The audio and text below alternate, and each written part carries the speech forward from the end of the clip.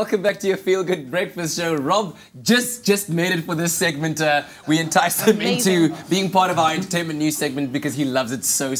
So awesome. But let's see what's happening on the international front. Okay. Well, you know what? We may never be royal, but there are certain people who are royal. The Queen has chosen the Duchess of Cambridge to take over as her Wimbledon patron in the year that she turns 90. Now, although the Queen has attended Wimbledon on only 4 occasions, the last one having been in 2010, she's held the role of patron for 64 years. She doesn't stop there. She's handing over more sports patronages.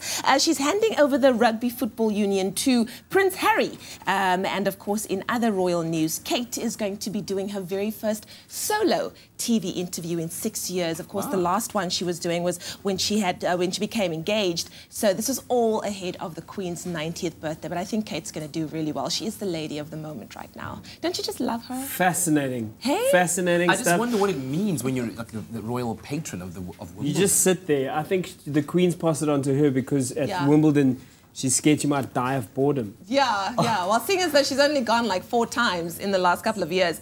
Well, someone that I don't think we can die of boredom of is Kanye West, because he is somebody that just does things in an over-the-top way every single time. Now, you know his new album, Waves. He's decided that he's going to launch it in the biggest way possible at Madison Square Garden on February the 11th. And that's not the only thing. He's also going to be making sure that he releases all of this via satellite as well to certain cinemas all around the world.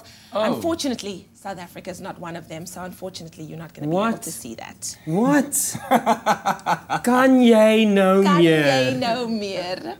Well, anyways, I've got another news, some more news for you. It's all about going in one direction. Harry Styles celebrated turning 22 yesterday by quoting his ex-girlfriend, Taylor Swift. Now, the internet, including us, lost its mind.